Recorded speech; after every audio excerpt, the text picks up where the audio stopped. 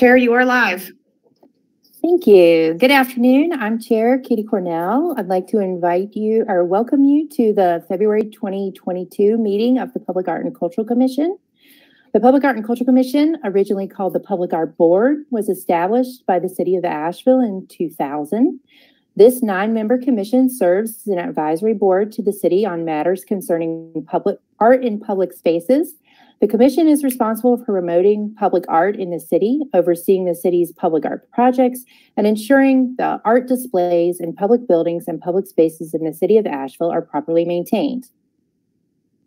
All committee members and staff are participating virtually. We're streaming live on our Virtual Engagement Hub, which is accessible through the Virtual Engagement Hub link on the front page of the city's website and on the city's YouTube page.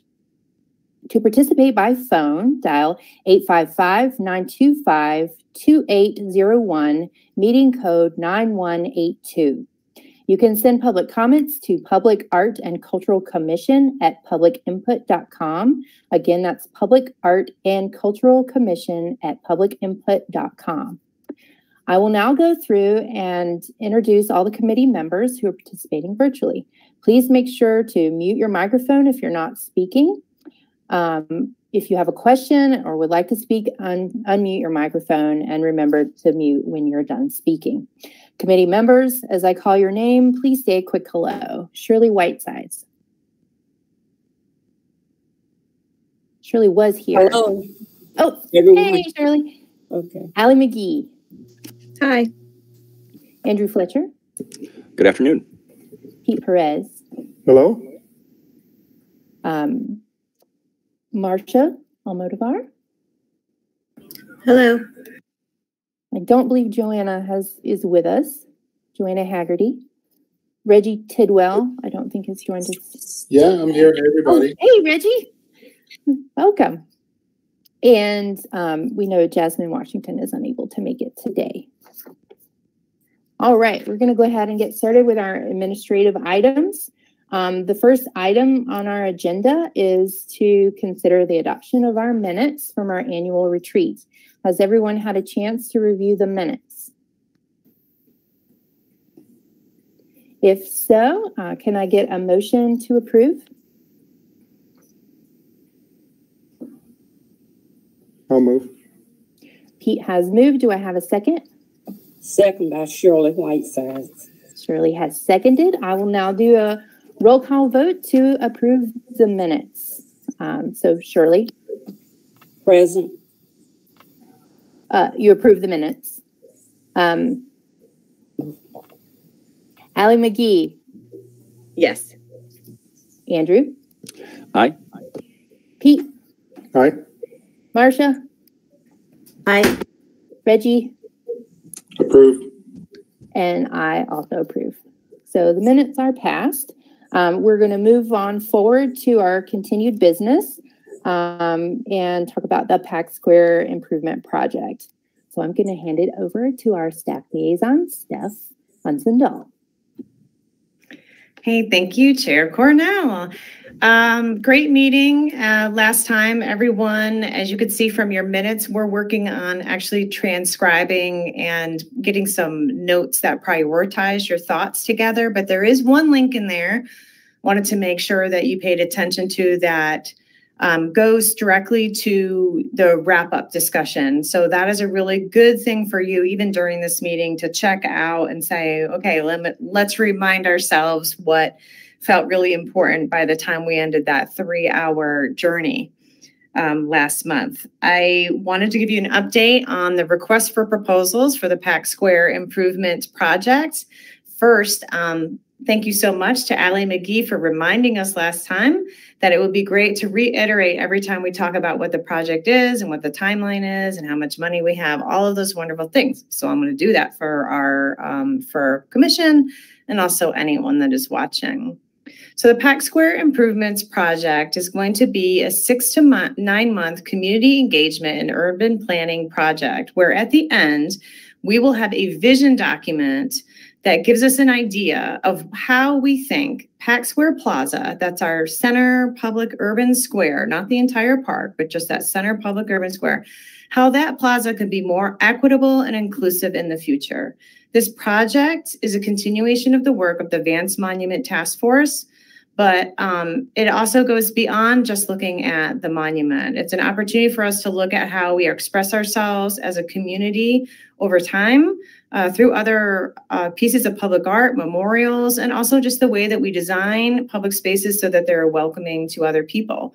The request for proposals that we have on the street right now is to hire a project manager to help us go through that process. At the end of that process, that vision document will have a set of recommendations that can help us move along to some next steps. And we will have built some consensus and some partnerships that will get us there. I'm happy to introduce a new member of the team today. So Ricardo, can you wave your hand for a second? Ricardo is going to be on our Pack Square improvements team, and I'm going to give him the floor right now to introduce himself and to tell you what it is that he does for the city. Thank you very much, Stephanie. My name is Ricardo Asurto, and I'm the new communication specialist at the City of Asheville. I'll be working directly with all of you in this project, and I'm really excited to be contributing to this work to the great work of the city and the community. Thank you so much. So we're gonna have this wonderful assortment of people from the city, from the county. We're also applying to get some more Head Kane scholars do some work with us, and we're looking at bringing in Kayla. So we would even have youth in the high school age range. And we're going to talk about that on Monday. So that's an update for you as well, because I know youth engagement was something that y'all brought up as really important last time. So we did extend the deadline for the request for proposals. It is now due this coming Monday at 5 p.m. We wanted to do that because we heard some feedback from community members and also other staff members that we wanted to give people a little bit more time and perhaps not have it be due on a Friday. Where a lot of people who might have other jobs are working, and maybe have it due on a Monday where people had a weekend to put a proposal together. So as a reminder, there'll be a lot of other opportunities to get community engagement, urban design, planners, communication people, graphic designers, and all those other folks on board. There's going to be a lot of opportunities in the future, but we are first starting with like a project manager and the basics with that. So does anybody have any questions about that? The deadline's been extended is the main piece. And if you want, Chair, I can just go right into this next piece, which is I'm gonna start off, and then I'm gonna let Andrew manage the discussion, if that's okay. So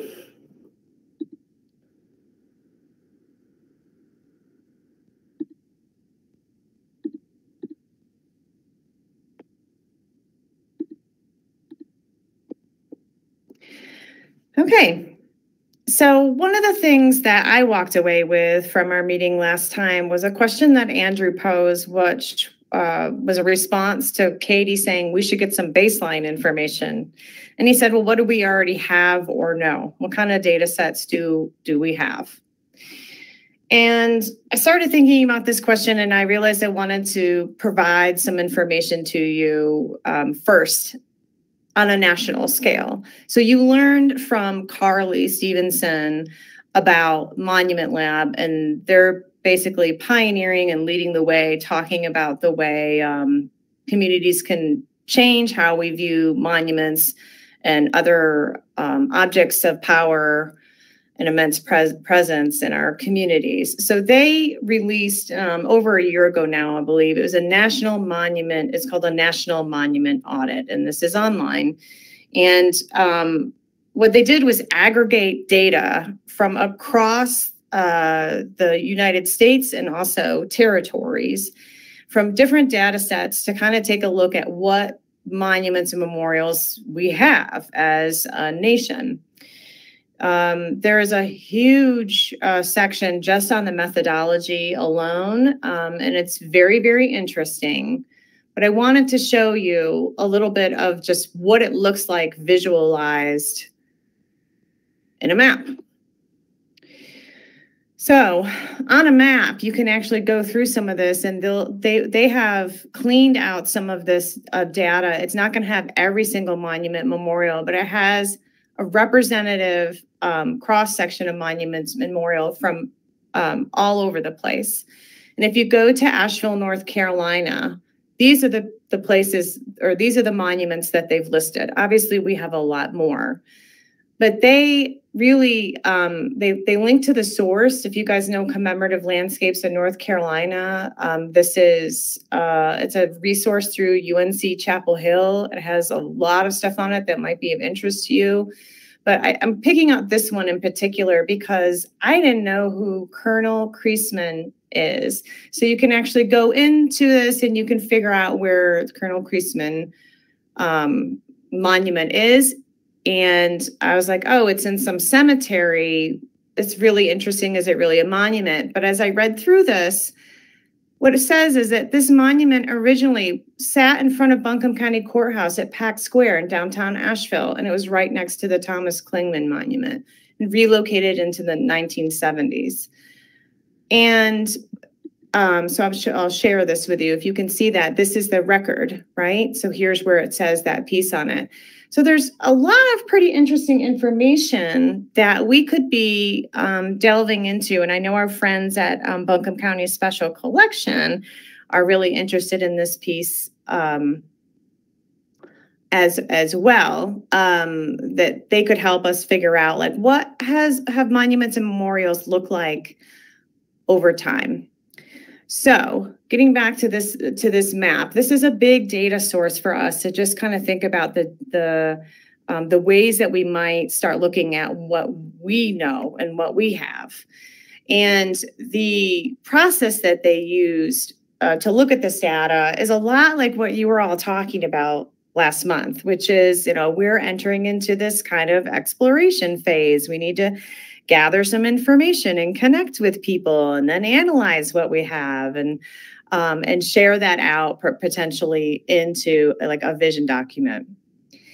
This is also very interesting finding from the study, which is these are the top 50 individuals that are memorialized through monuments in the United States based on this data set.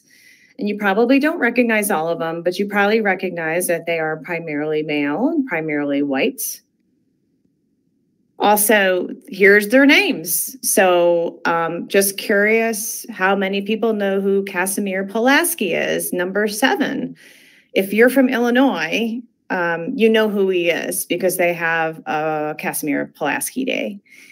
But a lot of us probably don't, and that's probably interesting to see, like, wow, this person got a lot of monuments and memorials. But you can also see Robert E. Lee, number 6. So interesting findings. And what we want to start doing is making those connections between what are you seeing on a national level and how are people managing that with what we see here in Asheville. So these were their key findings, sifting through all the data. Monuments have always changed, and they define change in a lot of different ways. An example that they give is, like there have been many names that have been added to the Vietnam Memorial on the mall in Washington, D.C. In our case, we can look and say, wow, well, there's a monument to Colonel Creasman that used to sit in Pack Square and now basically serves as a gravestone out in West Asheville. The monument landscape is overwhelmingly white and male. We heard that already. Most common features of American monuments reflect war and conquest, and a lot to what Shirley Whitesides has been saying to us. The story of that, what we tell is not the true story of our community. So they actually break down each one of those 4 findings and provide stats and visualizations. Here's the one for that number 4, some data on there. It basically says that, only 3% of the recorded Confederate monuments mention the word defeat on the monument. So, these records they have are the ones that they used, those records had to be absolutely complete. And so they only used about 60,000 records, which was just a small percentage of the original data set that they sifted through. Here's some more information on that fourth finding. It shows again on the left hand, what you're seeing is like out of the 1,690 monuments that were Confederate, only 3% mentioned defeat. So they're showing you in a visual way how kind of off the narratives are on a national level. So what do we have? And how off are we on our narrative? Here's just a few of the pieces of history, public art, memorials, monuments, things that we use to express our culture and our world, our community, that are in and around Pack Square. So what Andrew and I were thinking is maybe we might want to do a little bit of an inventory and audit here. And I linked something in your agenda that should be helpful. And this is actually something that was pulled from it. Let me share this so you can see it. This is the start of an inventory. It has many of the pieces of public art that are in and around Pack Square written. Some things don't have the artist in them, et cetera, and so forth. There's some lists in here that I put up. Some new things that are going to be in Pack Square that we should probably record. And Andrew has an idea to maybe geolocate some of these. We do have a GIS layer that we can do that with, not a problem. Don't know if we need to talk about this. Many of you probably don't even know that there is a historic marker to photographer George Massa coming up.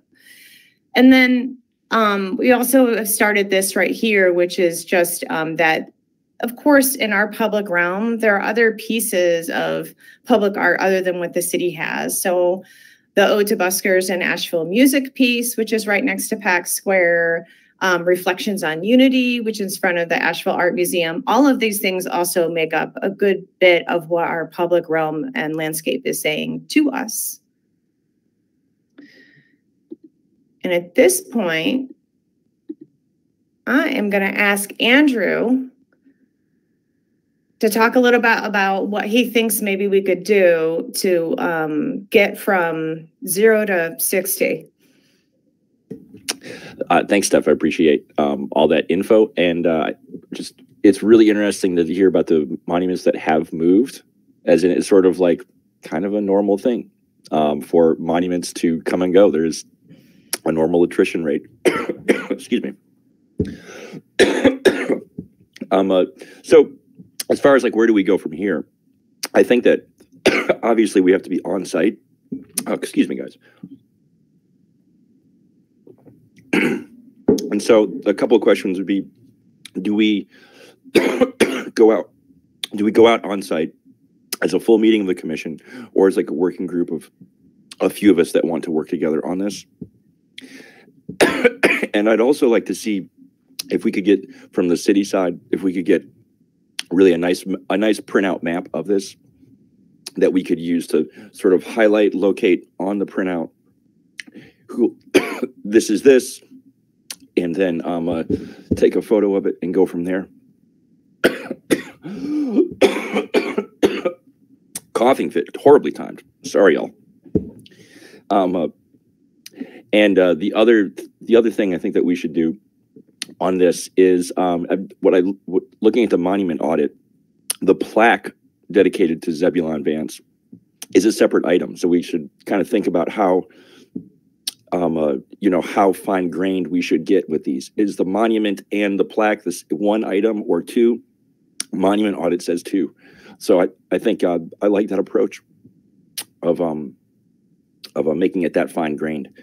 So yeah, who's in? And shall we? And I think this is a better question for the chair. Shall we use this as a regular meeting of PAC, or shall we get a non-quorum amount together that wants to volunteer and do this? I'm happy to do either way. I would, ask members how involved they want to be. I think, when we did our field trip of downtown, we only made it to a fraction of spots. It takes a lot more time than we thought. And so I think it would definitely have to be more than just one meeting, for sure. And it might be, we break into groups and spread out in the area. What are your thoughts, other committee members? I'm wondering if it makes sense to just split up the work. I mean, is it the kind of, by what you're envisioning being laying out, is it the kind of thing that one person could do one piece and cover it? Or are you looking to be able to have more than one person with eyes on and recording and capturing what it is?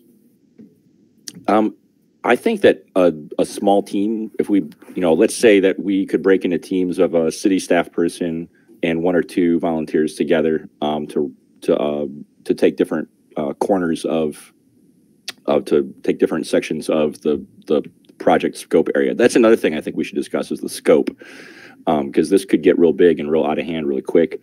So, if we want to sort of, think about how big the box is that we're going to be looking at. I think that'll be important. That'll inform kind of how we should go from there, actually. But any thoughts, or should I just kind of take a stab at this? I would say that I like the idea of the small groups because, as you remember from our field trip, we got so much more out of it from our discussion that we had around each piece that I think a lot would be missed if it was just one person going through and checking off boxes. Yeah, I think so too. That's my experience. Is teamwork is really helpful. We can more than double the output.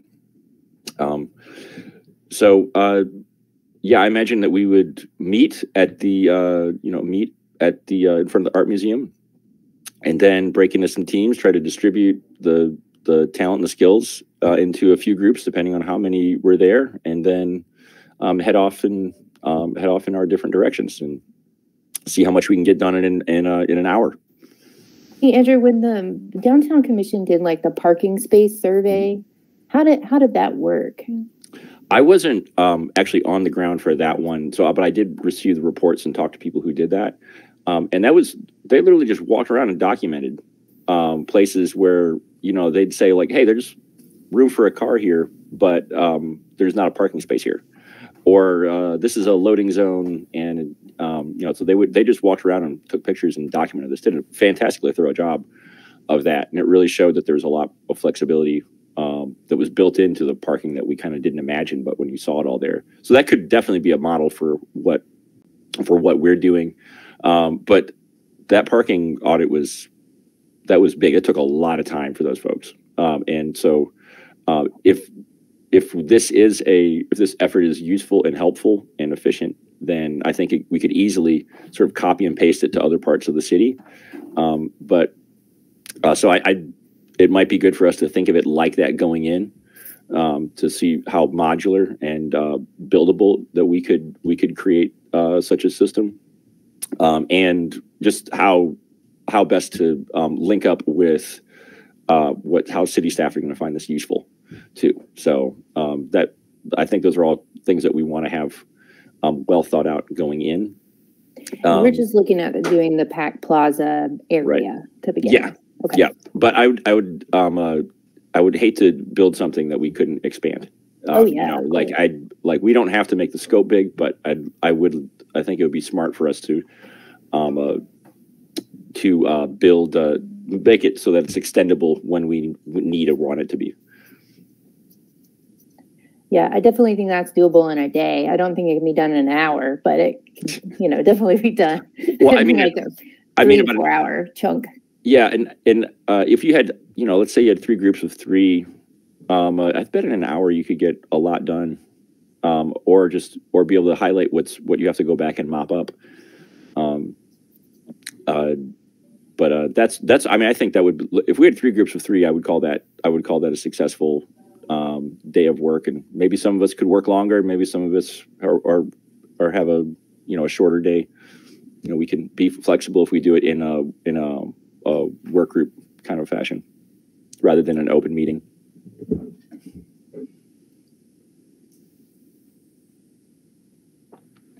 So that spreadsheet you showed, Steph, is that like the document that we'd be filling out? Maybe. Yeah. I'm going to be happy to meet with you and Andrew. And if there's anybody else who wants to take a leadership role, like act as a team lead or something, to make sure that we format a document so it's useful for you all. I added some fields in there, like, are there any maintenance needs? Sorry. Maintenance needs, and or just like general thoughts about, how you feel about this piece. But there may be other fields that you all think need to be on there. So yeah. That's, some of these pieces too, they don't exist sort of in a solitary fashion. They are designed as part of the urban trail, or they are designed to link to another thing. So having those connections between items would be important to record as well. Yeah, and having, you did the assessment of at least the pieces on the urban trail already for maintenance needs, having what those were a few years ago for us to check and see what they look like now on the spreadsheet when we do would be great. Okay. So let's, if everybody puts on their calendar that weather permitting, I think the next meeting of the Public Art and Cultural Commission looks like it's going to be downtown on Pack Square. Sounds good. The last time we got together in person and walked around, I thought was really helpful and effective. I really enjoyed that. There's some things that you just have to be on the ground for. This is one of them.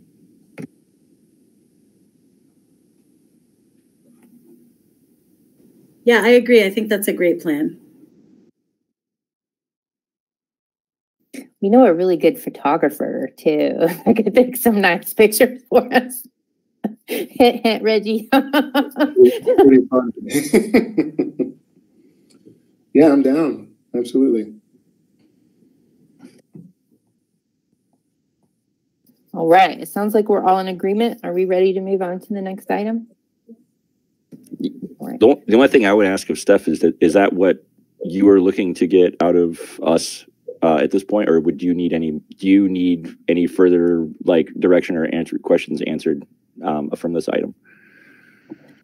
That is a great question. Actually, no, that's what I think I need to be able to move forward is you guys are wanting to do this, and I can meet with you, the chair and the vice chair, to formalize what we're going to do as our plan, our strategy. Sounds good. Great. Would you mind sharing that spreadsheet with us? So that we can start sort of playing with columns or just trying to scope out what we want to record. Yeah, everybody should add things on it and not, don't worry about it at all. Just put stuff on there and we'll clean it up later. Thank you. Great. Thank you. Thank you, Andrew, for heading this up from the board perspective. Okay, so moving on to the temporary public art program. I'm super excited to hear more about this. So Carly, if you want to take it away. All right.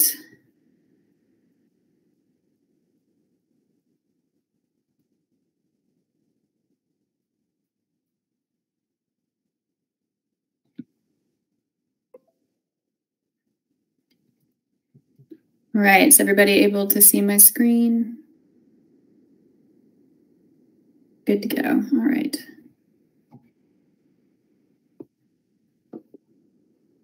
Okay, so hello everyone. Happy Thursday. I'm here with a few updates on the temporary art program in Pack Square Plaza. So today I'm going to review the framework and the timeline that we discussed at our last meeting, and then also do a recap of the questions and answers that we went through at our last meeting, and then introduce the program elements that myself and Steph and the team have been developing and talking about over the past few weeks, and then end with next steps.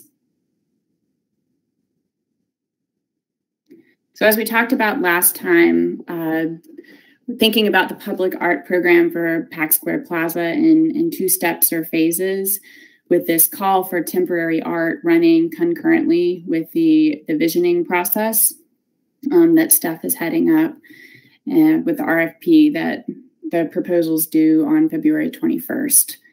So we're really hoping that this call for temporary art and the engagement and the artwork that we get from this being very valuable pieces of information that will end up informing that visioning document, and then the more permanent things and changes and elements that may become a part of Pack Square Plaza in the future.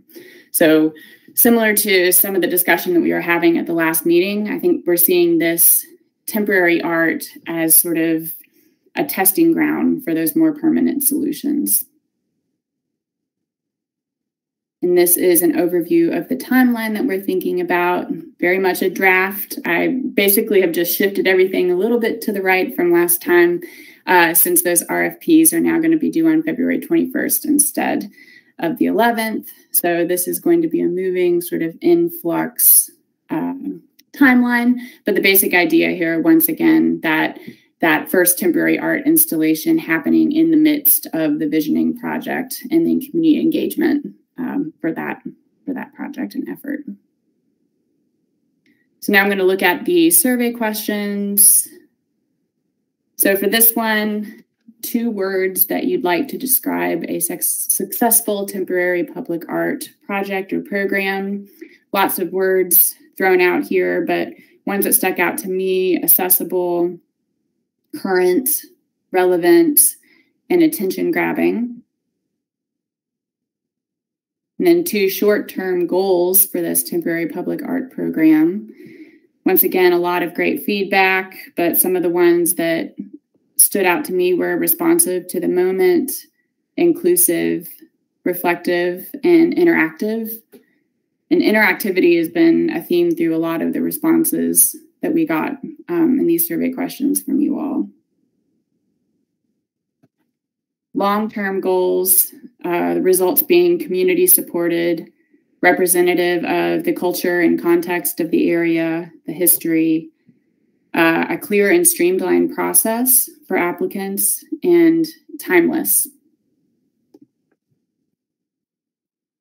And then when asking about the criteria that is the most important when evaluating temporary art proposals, most of you said that it should engage the community and have that interactive element to it, with being led by BIPOC artists, being a close second, quality of art, and the artist or group being local, being things called out as important as well. Most everyone agreed that it would be critically important to have a stipend or funding provided as part of this to the applicant. And then most everyone agreed that the call for art shouldn't be a rolling, ongoing thing, that it should have an open date and a close date. And I think we talked about that making a lot of sense just with staff resources and not wanting to stretch ourselves too thin. All right, so looking at these program elements next, these are things that we've been talking about and developing as part of this program. And I split them into 6 categories, thinking about the theme for the call to art, the location, who can apply and be involved, what type of art, what does that entail, the process, and then the criteria that the proposals will be evaluated on.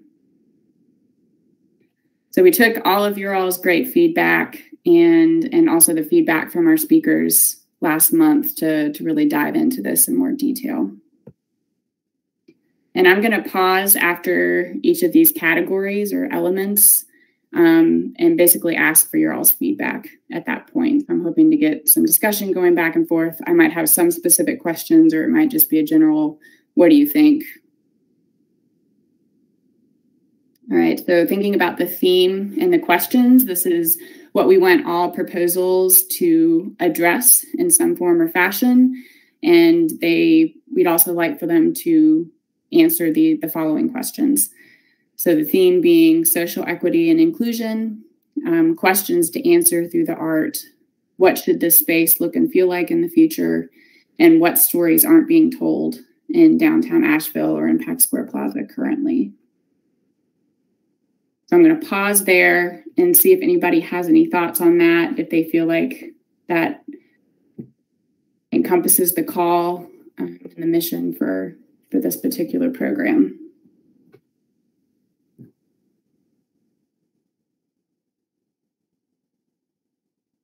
Any thoughts? Any feedback? Hi, Carly. I have a question. I'm thinking about the complete life cycle of these objects, and if they are temporary, they're really just temporary in this location. Why we wouldn't expect that they would go to the landfill after this. So, if they're going to be temporary here, is there what is the next phase of life for them? Is that would that be part of the call, that there's an expectation that after it's in this area that there is a defined home for it? Because I know that with the beautiful art that was created out of a lot of the during the protests on the border on the plywood, everybody kind of had to scramble to think, well, how do we go on with these objects now that they exist? So is that good? Can we build that into the call? Is that something appropriate? I think that's actually something that we talk about a little bit later when we're talking about criteria and expectations for applicants. So one of the things that we really want to get from this process is a capture and recording of the piece of art or the performance or the pop-up and the type of community feedback and engagement that comes from that. So that could be photos, video, notes, any of that, but that's a requirement that we're going to have of applicants. And then with the idea of starting an archive online of all these pieces of art. And the type of art that we're calling for is also pretty loose. I mean, it could be a physical piece, or it could be a moment or a performance. We're leaving that open at this point, though that's something that we can discuss more. Yeah, go ahead, Katie. I'll just say what made the protest art so complicated is the plywood was donated, and the artists donated their time. And so there was no clear sense of who owned the pieces. Whereas with these pieces, we'll know who owns them. And, it'll be that organization that's presenting it. And so it won't be such a gray area like we've dealt with the protest murals. Yeah, that's a good point. Okay, I'm going to move on. So thinking about location. So what the staff and I came to a consensus around more or less was that it should be anywhere in Pack Square Plaza, minus obvious areas like private property.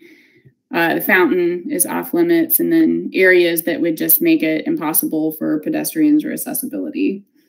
And the main thing being, if an artist or an applicant comes in and has, or is inspired by a place in this plaza that's not listed in one of these four places that are called out, we'd be willing to work with them to see how we can make that happen. So these aren't the only locations, but these are just set out a start for that. So the elevated grassy Birch Plaza, the area around the seat wall to the north of the square, the area around the monument, that median space, and then the bullseye at the corner down towards Market Street, were areas that staff, are just initially looked at and thought, I think these could house some sort of public art or performance.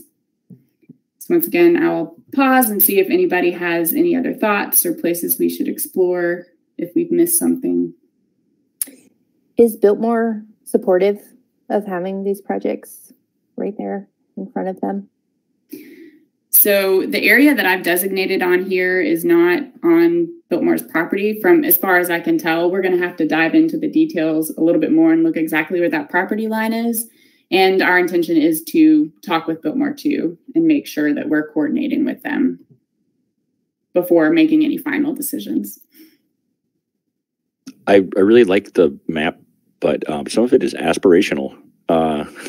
The sketch, I noticed that where the location of the trees and a little traffic island doesn't actually exist on the site.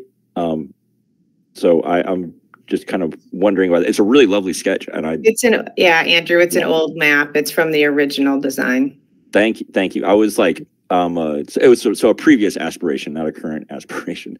Yeah, and I did mention that in the first time I did this presentation, and this was the site plan from 2003. Cool. I'm mainly using it just because of the clarity of the image. The other drawings that we have are like technical drawings with lines and typo and stuff all over them, but noted. And I will make sure and create a map that is up to date before we launch this. I just thought it was cool and I wondered about it. Thank you. Oh yeah, sure.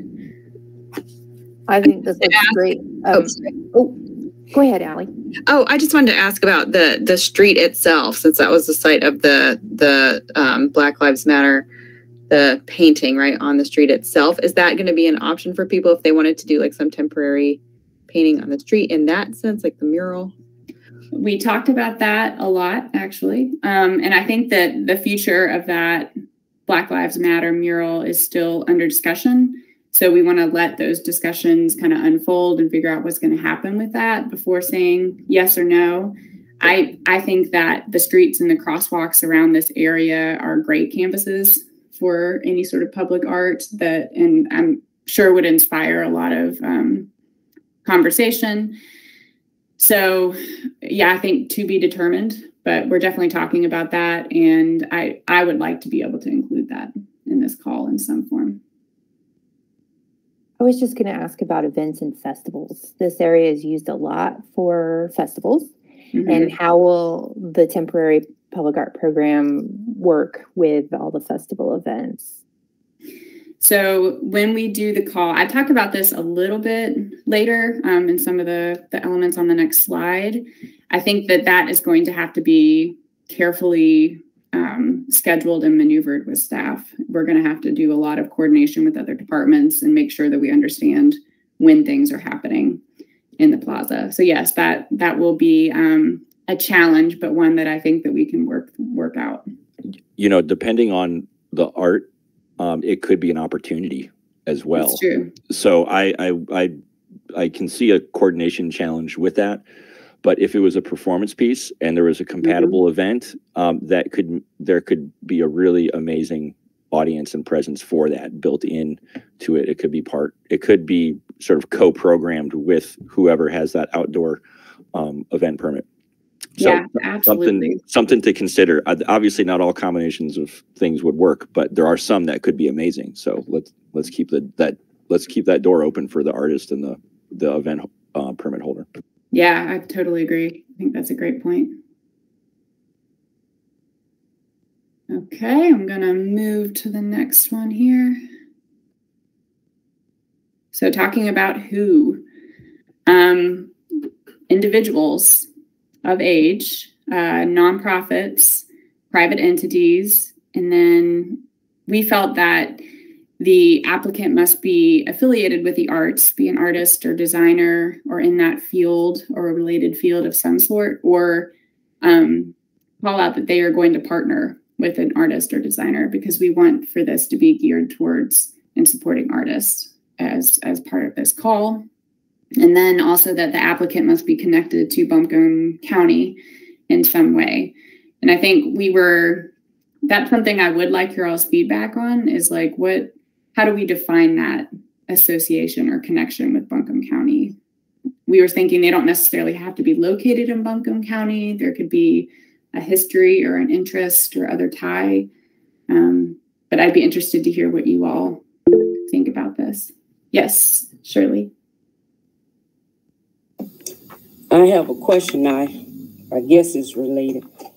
If you look at the picture where the boys are on the base of the monument, you have a lot of people speaking there, and the sidewalks, and it could be dangerous. Will you have a little stage if people want to protest or have a concern, not competing with the other park, but a place for people to stand back from this curving so no one will get hurt? You understand what I'm talking about? Kind of. I guess you're just talking about if the performance or the piece of art draws a crowd, how are we going to keep people safe in the right of way? And is that what you're asking? People have gone to that spot to protest. That's a central location.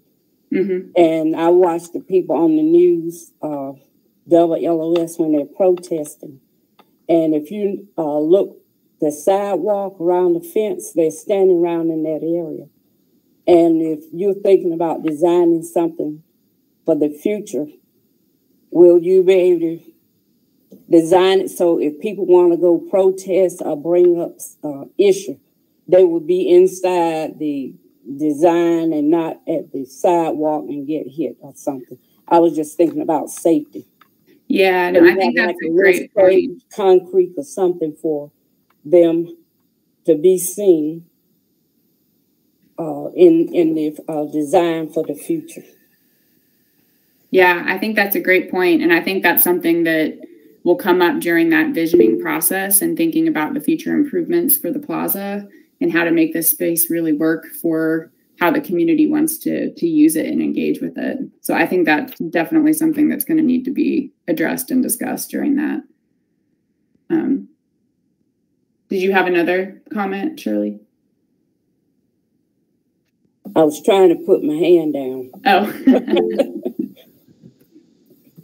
Let me click again. Okay, I think that's it, yeah.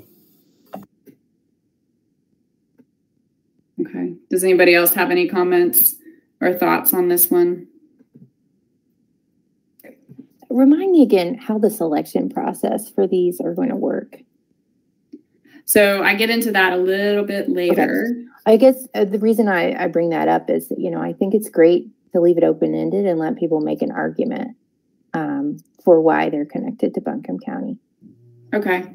That's how we were feeling too, but we wanted to get your all's thoughts and feedback on that as well. And I think if you should have a compelling connection to Buncombe County, so then they know that they'll need to talk about what that is as a way to field it. Yeah, compelling. I like that. And I think another main thing here for the who is that we want to make sure that the applicants, are going to be able to work with the materials, install, and maintain a safe exhibit in a public space. So we're wanting some demonstration too that they're capable of pulling this off and understand what it means to work in a public space.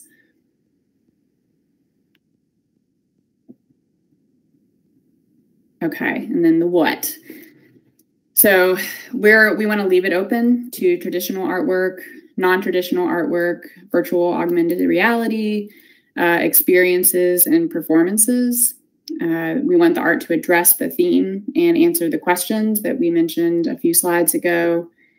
With everybody wanting a stipend to be included, and we agree with that. What we were thinking was up to $1,500 per applicant, and that kind of being a range. So based on a proposed budget that would be a part of the application process and complexity of the project, it could fall anywhere in that range. And then trying to think about, when we're talking about events being scheduled and some of this artwork being maybe just a couple hours versus some that may need to be there for up to 3 months or more. We wanted to provide time limit categories. So during the application process, they could check off, we want a weekend for this particular artwork or piece of art. And then to think about like staff capacity and resources, we wanted to put a max number of those that we would accept during this round or call. So the categories we split up into 2 days or less, and that we would accept up to 5 of those. 1 to 2 weeks, we'd accept up to 3 of those, and then 1 to 6 months, select up to 2. Once again, preliminary. This is us just kind of trying to put something out there and get reactions from you all and from other staff. But this is initially what we were thinking. And when we were thinking about the definition of what temporary meant in this context, 6 months was what came to mind. But once again, would love to get everybody's thoughts and initial reactions to this. I think it would be good if there was maybe a nonprofit rate or a rate for youth leadership or like elementary or high school, performances. and for like Buncombe County local residents, or maybe City of Asheville residents, something like that. Marcia, this is Steph. Do you mean that they get more money because the $1,500 is what we would be paying them, not what they'd be charging? Oh, okay, well, I misunderstood that. Okay. I was like, $1,500 an applicant. No.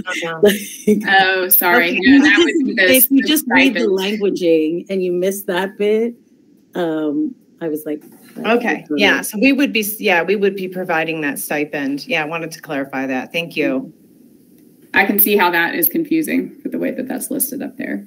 I think it'd also be helpful to be able to get a quote on materials per applicant, because that's going to determine, you know, how big or small is the project, how much will the artist walk away with, and to make sure that we're being thoughtful about that component of the spend. Yeah. Also maintenance, Katie knows about that. Maintenance of a public art piece. Yes, okay.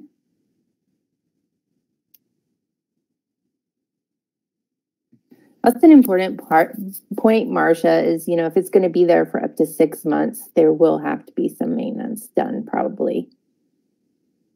So that's a scheduling issue for staff as well to think about.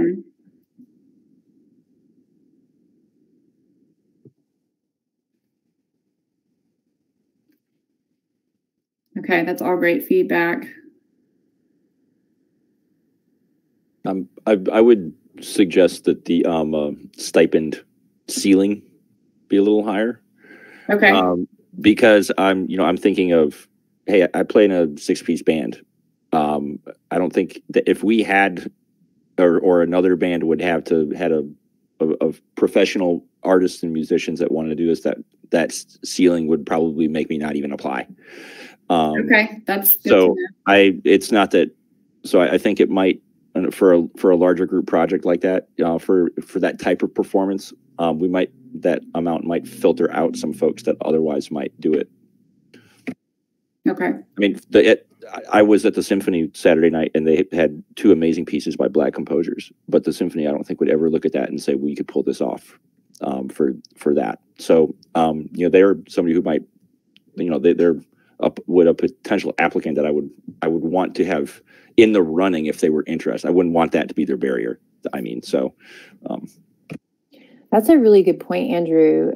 You mentioned that this would be a sliding scale. And like, how is that being determined? I'm guessing it won't be based on how long the piece is in place.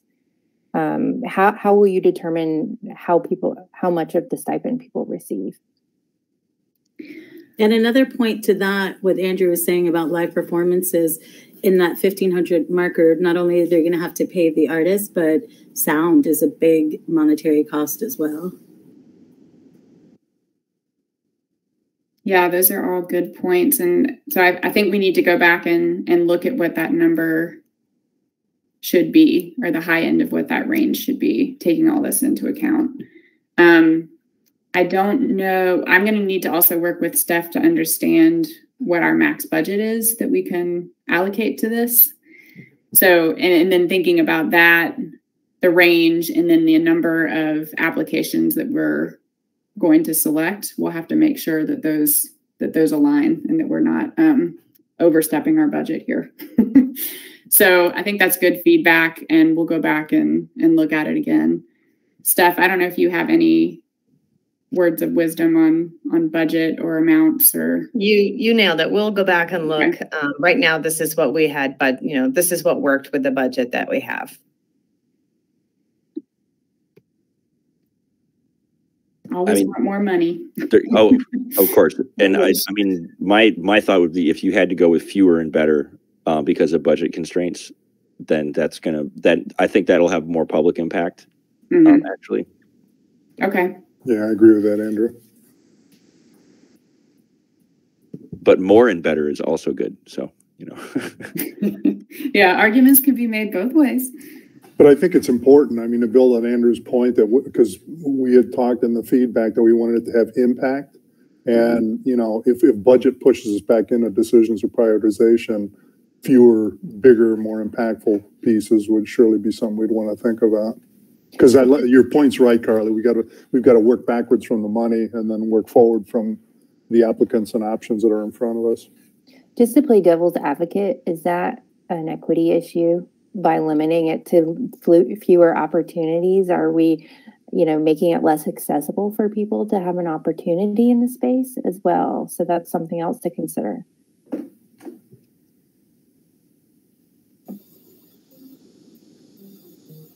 Yeah, all very good points. I will add this one last thing and that is that there is an additional budget that is set aside to actually market these this temporary public art program and the artists and their work being displayed. So it wouldn't just be like it went up and nobody heard about it.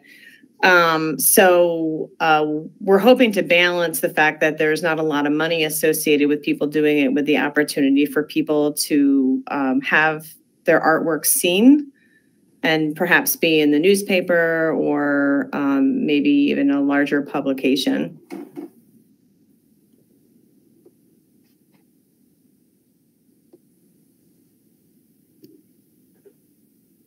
Okay, does anybody have any final comments on this?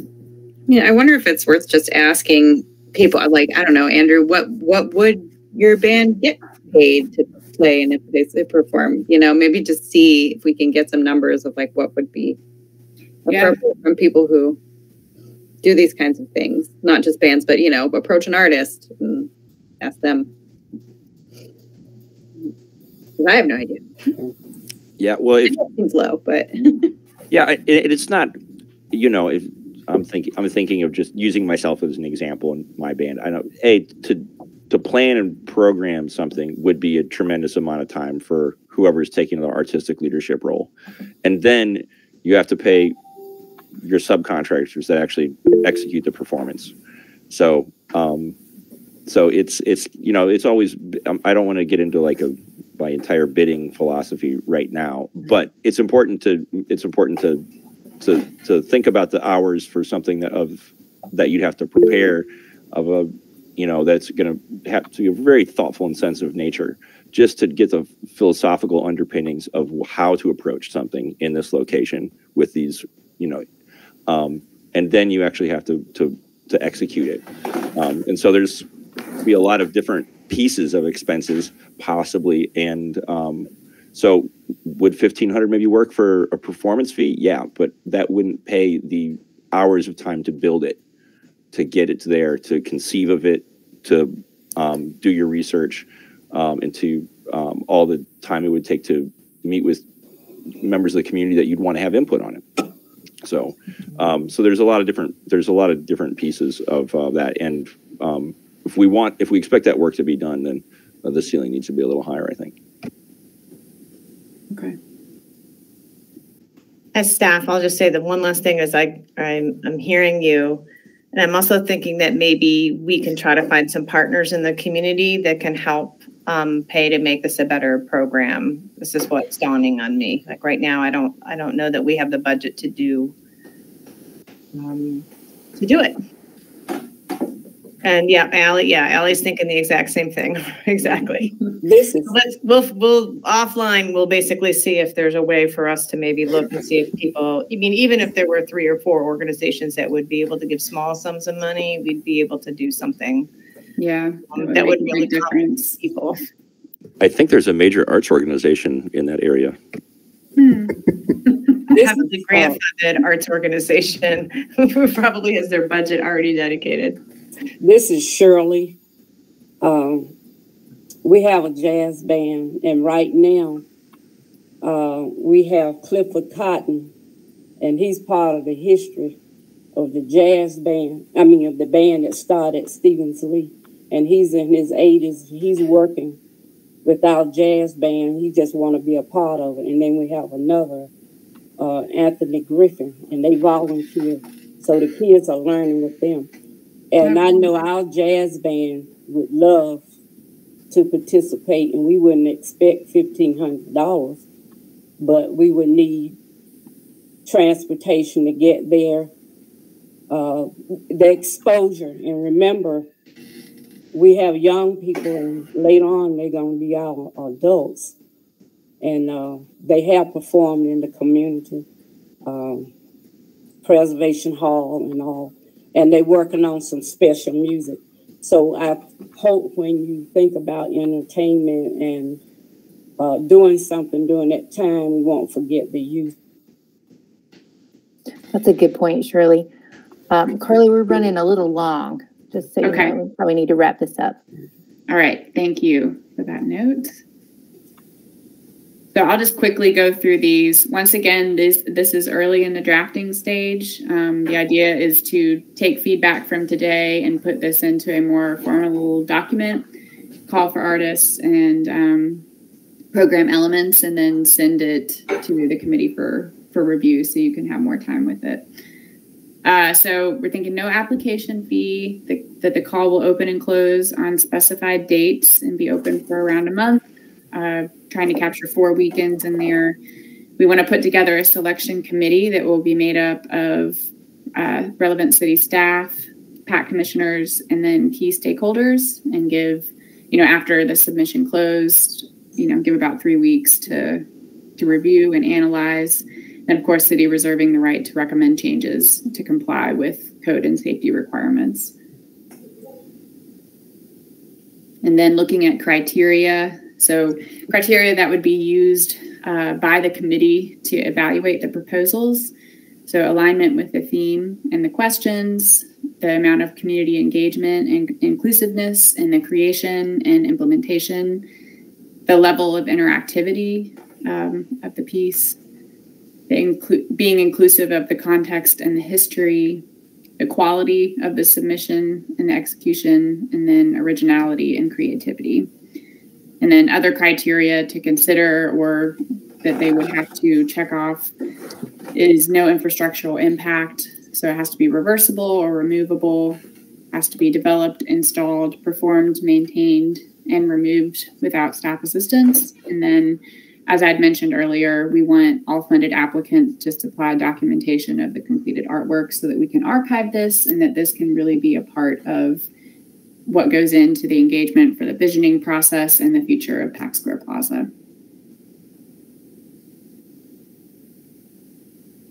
So thinking now in the next 1 to 2 weeks, I'd like to identify some PAC members who'd like to be on this selection committee and help develop the program further.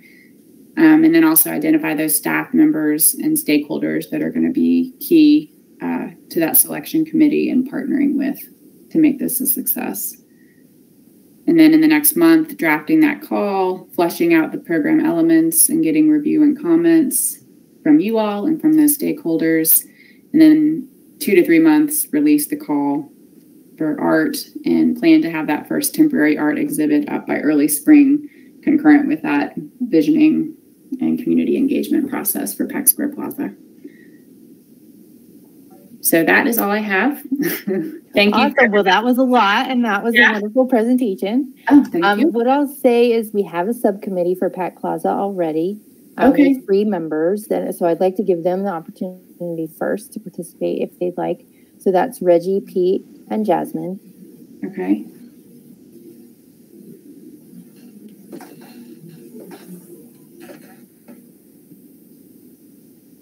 Anybody else have quick final thoughts before we move on to our next items? I noticed the bit about no staff assistance. Obviously, there must be a carve out for if the road closure was required and you had to put up a barrier or something like that. Like, is that? Yes, I think what we meant by that was that you have to be able to pull off the piece independently of staff. Like, we're not going to help you build it or take it down. But yes, we'll help with permitting needed, street closures, that sort of thing. And of course, we can make that very clear in the call and in the outline of the program. Just wanted to check. Thank you. I was just going to say, I appreciate the work that you've done. You've done a good job of really shaping this for a path here that we can grab and move forward, because this could have been something we just got bogged down in, and just appreciate your work. Oh, thank you.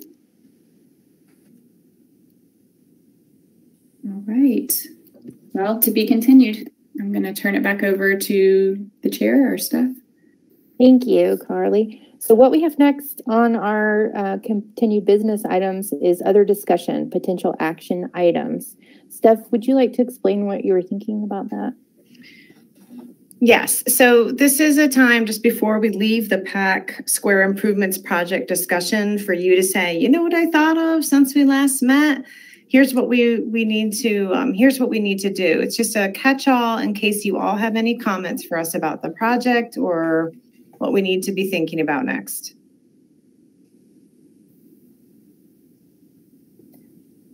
I have something if nobody else does. So the Arts Council right now is doing a virtual exhibition of the Storefront protest murals, and part of that is a 3-part speaker series. And yesterday was the second one of those talks, and it was focused on BIPOC public artists in Asheville. And what came of that discussion that I really think this group needs to consider is the need for more education on how to do public art. And so I think that's an action item we should add to the list. I think it'll be important as we move through this so we can make sure there is access for everybody to take part in this opportunity, to have some training done around this.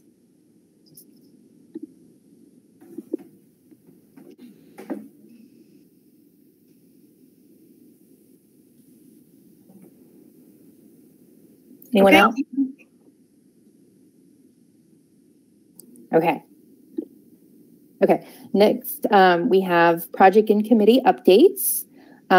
So Joanna is not with us today. Steph, are you able to give an update on the Broadway Public Safety Station, or should we skip that for now? I'm able to give an update. I think, yeah, thank you. So I'm reporting out for Joanna and also Nicole George, who works for the city of Asheville and is managing the Broadway Public Safety Station Public Art Project. The group, the Artist Selection Committee has met one time, and I heard that they had a great meeting, and here are a couple things. They are getting ready to release a call for artists. The call will be released pretty soon, like probably in the next week or two, and it will be due, or maybe 2 weeks, due the end of March or beginning of April. So we will let you know as soon as that happens. The call is going to be for artwork that can carry the ethos, that contains and references the ethos of public safety. So the ethos is described as valuing community first and service to others and supporting others. So it doesn't have to directly reference fire or the police or anything like that, but that is the ethos that they're looking for. And they are leaving it open to a variety of mediums, and also saying that it could be one or several pieces on site. And there is the compensation is up to $84,000 for the successful applicant. So let's make sure that we provide that opportunity out there for as many people as possible. And I'll do my part by letting you know when that is going to be advertised. Awesome. Does anybody have any questions about the project before we move on? Okay. Steph, it's on you again. We're going to talk about the urban trail next. Okay. So my part of this is just to let you know that we are still working on some design concepts for the Art Deco masterpiece reinstallation. That is the marker that honors the S&W building. It actually honors Ellington as an architect and his efforts in our community. So the concepts that we're looking at are not only how we're going to take that mosaic that was once in a wall and put that into a marker, but also how we would be looking at the area more through a placemaking lens and less through a historic sign and urban trail marker lens. So that's we're doing a lot of due diligence, including the other day, Carly and I met with the owners of the Wells Fargo building to better understand what some of their concerns were. And, you know, they're very, they love Asheville, and they're very much looking forward to working on the project in any way that they can. So slow and steady was the race on that one. Awesome. Next is reinterpreting 3 stations on the urban trail. And this is on the agenda because I just wanted to remind the group that when we did our field trip of stations in downtown, we called out 3 of the urban trail stations in particular that are on Market and Eagle Street as ones that really needed to be readdressed or rethought. And those 3 are the Brick Artisan and Hotel District. And so as we do this inventory at our next meeting, those are 3 stations in particular that I would like you to really think about as we go through the process. We talked about, the plaques needing to be redone and rewritten. We also had concerns about the visibility of the pieces. And there were even some thoughts about, do these pieces need to be redone completely? Like, are they still relevant for the story that they're trying to tell? So I just wanted to call that out and ask you all to think about that as we do the inventory at our next meeting. Next item on the agenda is the RAD Public Art Walking Tour app, and turn that over to Steph again. Yeah, so just as a reminder for folks, about a year ago, we started working on a walking tour that you could access through a smartphone. And this was part of the River Arts District grand opening for the Wilma Dykeman Riverway and all the RAD tip improvements. We needed to put it on hold because we didn't have the resources that on hand to execute the project. We got about half of it done. And if you actually watch the panel yesterday, some of it was referenced, right? Cleesta said, yeah, I did a recording for it. And she did. And Dwayne actually worked with us to write that recording, and we still need to record it with him. But the idea is that we are going to be highlighting not only the spaces where some public art exists, whether that's public art that is part of the city's public art collection, or it's public art that's just part of the public realm. Like some of you may know, there's the coolest ever mural of a groundhog on the old Riverlink. They don't own it anymore, but where the old cotton mill site was. So we're going to be highlighting all of that kind of stuff, including foundation walls. And we have recordings with different people. And Carly's taken that ball, a beautiful yarn up, and she can give us an update as to where we are right now. Sure. So we have a handy dandy, beautiful, I guess, spreadsheet that has been put together, and we're checking off all of the points of interest that we want included on this tour. And there were a few that still needed audio recording. So Steph and I have been working to, get meetings set up with the people that need to do the recordings and get them to say their piece. We're also gathering photos of the art pieces that will be a part of the virtual tour. And then I am working on the contract as well. And so I have a first draft of that ready to go, and we just need to review that with AutoCast and then start pushing it through the city process to get that approved. So we're making progress. One of the things I'm most excited about is that once it's up and running, we can see how it's used and potentially use it in our Pack Square Improvements project to tell stories about some of the objects in the public realm there. So hopefully you guys will all, once it's done, go down and take the tour. That sounds awesome. When do you think it might be finished? I think I set a date of March 1st for it to be launched. Yeah. Wow, that's quick. That's great. Mm-hmm. In March. Yeah, in March. Okay. Where have you been all these years, Carly? It's fantastic. My life is so much better with Carly Stevenson in it. It is. It's really. I've been wanting you to get some great help for a long time, Steph. So great. I'm excited to be here. We can feel it. I mean, our last 2 meetings have been awesome. Yep. We're a breath of fresh air. All right. We have made it to public comment. Do we have any? We do not have any public comment, Chair. Okay. So we'll move on to other updates and announcements. So, Steph, do you want to speak for a moment about the board and commission restructuring proposal? Yeah, what I want you to know is that the city of Asheville, after discussions with staff and city council members and upon input from different members of board and commissions, has been creating a bit of a framework to think about how we could make boards and commissions work better. So we have been hearing about how they've been working poorly for many years. And we also know, because sometimes they do work very well, the parts that are working.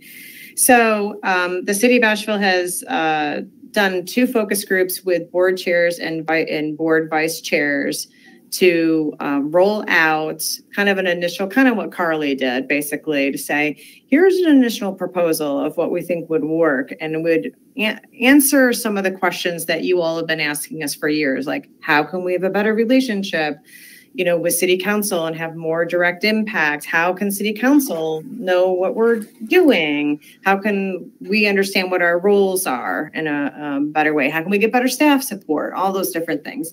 So there was a proposal that was rolled out and it is now up. There's a city publicinput.com page. So if you go to the city's publicinput.com page, and I'll find the link for you right now. You can find all of the information about it. There's even an email where you can say, here's what I think about the proposal, but you may want to wait because there is going to be a larger community engagement process around what is going to be the final version of this proposal. So, and to be honest with you, I have not been able to read the information that has just been released. So I do not know what that, I don't know what that process looks like. Just was a little busy the last couple of days. So, but it's kind of exciting and potentially, it could be like exciting anxious or exciting opportunity, maybe both, for us to have a conversation about civic engagement and how we value our boards and commissions and what we are going to do moving forward. So I think that it should be said, right, because there is information out there that the general proposal is to minimize the number of boards and commissions so that in a way that makes them mirror the structure of the council boards and commissions, but they still have all of the authority of all the subject matter areas that our current board and commissions would have. They would just address those subject matter areas through working committees or task force that are more directly connected to city council. So instead of having, like, some of the boards and commissions, first of all, would never go away or because they're chartered by the state. So planning and zoning, that is a function by law we have to have performed. And so every municipality is going to have a P&Z board. But in the case of having like an urban forestry commission and a SACE and human relations commission, human relations committee and this, that, and the other thing, we're thinking about asking people to work more holistically and then break out into certain topic areas. I don't know if that's the right way to do it. It certainly is a great conversation starter, though. It's been fabulous, all the people who are now super engaged about how to make boards and commissions great. Thank you in advance for your participation. I will let you know, I think Katie and Andrew, you've already participated in an initial focus group, right? Yes. I really wasn't able to fully attend because I had a rehearsal at exactly the same time. So okay. I did my best to tune in while I was playing piano, but I didn't get everything. Okay. So I was there, and we got it right after that meeting. I sent all of the PAC members an email, just giving you an overview of what had been discussed and giving you the materials from the meeting. So I put it in the chat, and it is publicly available on all the city's social media. They've been sharing out this public input page that you can go to find out more about the proposal. But they have a series of 4 workshops coming up. There are opportunities for you to hear firsthand about what's being proposed and give your input as well. So I really encourage all PAC members to try and participate in at least one and hear what's being proposed and definitely give your feedback. Now is the time to speak up. Katie posted this. I'm going to say it so that people who are watching can hear it. It is the website is publicinput.com/C1401. That's where you'll go. Thank you, Katie, for doing that.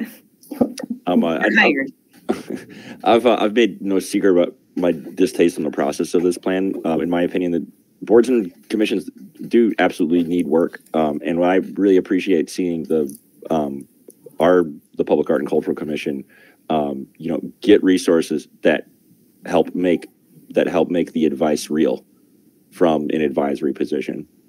And it's so much progress just having a little bit more staff time to work on this stuff. So it's really appreciated. When the city maintains the things they build well, they function well. And I'm a little concerned that's part of the city's desire to renovate or demolish some of these boards and commissions. It comes from the lack of maintenance that they've put into them, not from the lack of dedication from the volunteer people like us that have come there to help. And I'm a little concerned that the plan seems to already have a landing point pretty staked out, going from 20 to 4 is pretty concerning to me. It feels like I'm not. I think a better process would been to say have been to start this conversation without that landing point defined already, because now we have to talk about is the landing point the right thing? And we don't get to talk about what the current conditions are, what's working, what's not working. So I think it's a big distraction, and that the city proposal made a huge mistake in defining the end point in that way. Even if it's not a fixed end point, I think even defining it has damaged the conversation a lot. And I appreciate the update, Steph. And I know this isn't coming from you, and you're the messenger on this in a lot of ways. And I hope that we can have this conversation without having an endpoint defined, because we're going to get better. We're going to give and get better advice if we can do it that way. Thanks, Andrew. Allie, did you have something you wanted to say?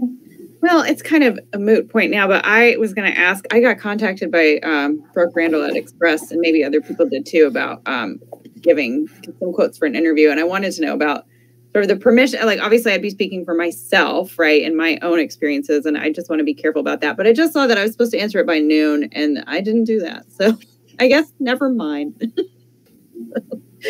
Yeah, so you just can't speak on behalf of the Public Art and Cultural Commission. You can definitely speak your views. I'm pretty tired. She probably won't get it from me today. That's even if he asks again. Does anybody have any questions about it? What's happened, what's been proposed so far? Okay. Well, and, as we find out more, we'll share. I'll be sure to share it and make sure you're informed as we move forward. Okay. So I have next support for the African American Heritage Commission funding. Is that you again, Steph? You know what, Shirley, when you were talking about the jazz band, you mentioned Anthony, and I was like, he's related to Aaron Griffin, right? Yeah, he's Pat Griffin's uncle, cousin. Okay. Gary, they've been working with the kids. He's a bass guitar player, and then Clifford Cardin's playing the saxophone. And they go way back, and this is part of the history that they're researching now. These are actual people who were part of it, Stevens Lee. And I know Cotton is in his 80s. And he just wanted to do it to be a part of it. That's awesome. Yeah. Well, Aaron is the new chair of the African American Heritage Commission. And so connecting the dots here is going to be fun and probably pretty easy. But as some of you may remember, the January before the pandemic hit, the PAC, they approved a resolution, you all, but not necessarily you if you weren't on it, approved a resolution to provide $10,000 of funding to the African American Heritage Commission to explore and or develop a monument, memorial, or piece of public art around the African American experience in downtown Asheville. So a lot has happened since then. a lot has happened since then. So it's time for us to revisit that. And what I'm hoping to do is maybe get a group of people together from the African American Heritage Commission to come to one of your meetings and have a conversation about whether or not they still want to consider using that funding or if they have other needs at this point. And before I made any invites to Aaron and his group, I just thought I would ask people if they have any comments or questions that we could think about before getting together. I think that sounds great, Steph. I'll mention that both Aaron and I are serving on the advisory committee for the African American Heritage Trail together. So I just got to meet him last week. And I believe that Explore Asheville will be coming to join one of our upcoming meetings soon to give us an update on what's happening with the African American Heritage Trail. That's great. So maybe we can kind of combine those things and we can do some planning. If our March meeting is going to be on site, maybe this is our April meeting. Okay. Thank you.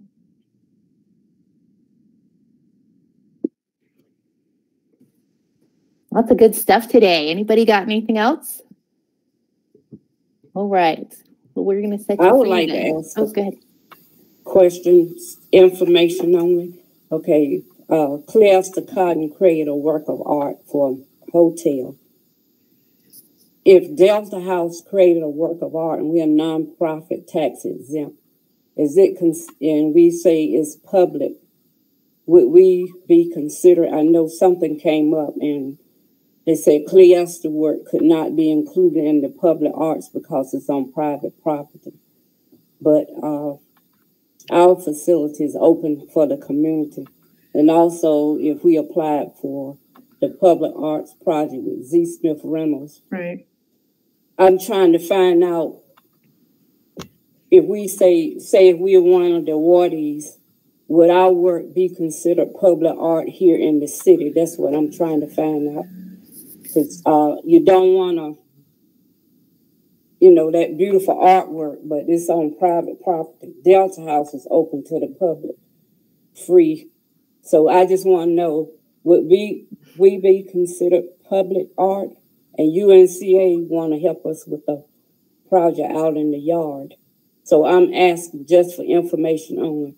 Would we be considered public art or is that just private? So for future planning. Yeah, I'm not sure. Like you're saying, would you be considered public art? It depends on who you're asking. So if you were saying, would you be a part of the City of Asheville's public art inventory? Unless you donated that art and had it located on public property, no, it wouldn't be part of the City of Asheville's public art inventory. If I, define public art as any historical or cultural expression that's visible from the public realm. So, if you, if you're, in front of Delta House, if you put a piece of artwork up that is from the sidewalk right there or the road that is, quite, people can visit it and enjoy it and what have you, it's technically, something that can be viewed from the public realm. But I don't know what Z. Smith Reynolds thinks is public art or how they define it. I know exactly what you're talking about because this is that application. I know I supported that and the Southside community and at Burton Street Peace Gardens and and all of them had this similar issue. Okay, I just, for information only, I just wanted to know. Thank you. Andrew? Is there a delineation between not just public accessibility, but public ownership and responsibility too? Is that part of how we slice it? So for the city of Asheville, yes. And I think that for most cities, municipalities, counties, and if you have a public art collection, you either maintain and own it and it's on public realm and all of that, other thing. Or, it's not to say that you couldn't have a partnership with another private group who maintains those pieces of public art. So it's a little complicated, but no, We have no control over whether that groundhog mural I was talking about, or maybe a better example is, we actually paid to support a bunch of murals that were done during Burners and Barbecue many years ago before we built the rad tip. And the way that we supported it was actually by going and taking the walls and prepping them and making sure that they could stand up for a long, long time. But it was private property, and that private property owner decided that they didn't want those murals to be upkept and they didn't want them to be ever repainted again. So that's why we didn't include it in our public art collection. When we talk about how we help with those types of projects and we provide opportunities, that's part of our support for a different kind of public art. So you have public art, and then you have the City of Asheville's public art collection. Right. Different. Cool. Thank you. Anything else? All right. If there's no further discussion, I will now adjourn the meeting, and live streaming can go off. Thanks Thanks all. very much.